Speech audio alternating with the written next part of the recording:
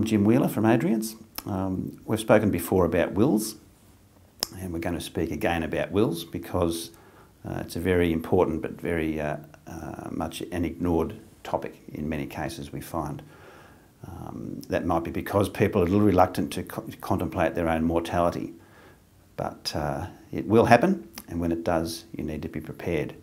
You need to make sure that those that are left behind can not only locate your assets but can deal with them and are the ones who benefit from them as per your intentions, and that won't happen if just left on its own. In the very worst case scenario, you can find that parties other than the intended beneficiaries might receive assets, or that even your family will be dealing with the public trustee, which is not something that they would look forward to at all. The key question with that is really the understanding of your own structure. Do you understand your structure enough to give instructions to a solicitor as to your will? Questions in that regard that you would ask do you have assets in a trust? If you do, they don't form part of your estate. Do you have assets in super? If you do, they don't form part of your estate. Do you have shares in a company?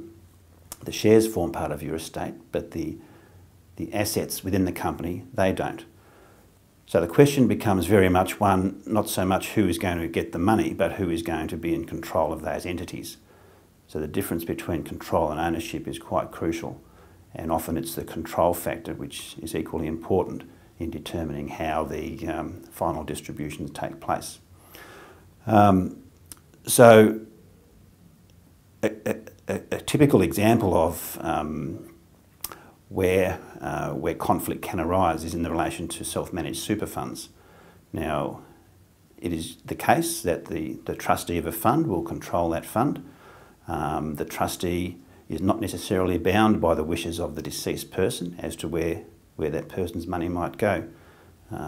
Quite often the binding death benefit nomination isn't complete, or is expired, or is faulty, subject to challenge. And believe me, it's one that the lawyers love. There's many cases being fought over those issues, and the sad part of that is that the cases are fought using the money in the super fund, so even if you win, the victory can be very hollow. They're very important to think carefully through those questions of control, who will control the entities, and what documentation or structured planning will be necessary to ensure that your wishes are followed. But look, the good news with all this is not that hard. The first step would be to come and talk to us. We meet regularly with most clients, once a year, more than that quite often. We do spend time talking about where assets are placed in entities, how income flows through as part of the sort of tax planning discussions.